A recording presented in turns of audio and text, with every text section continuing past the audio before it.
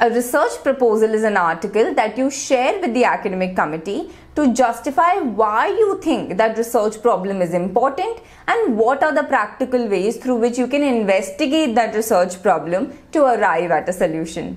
So the content of a research proposal is quite similar to that of a research paper, except that it will not have a results and discussion section. The first section is the proposed title.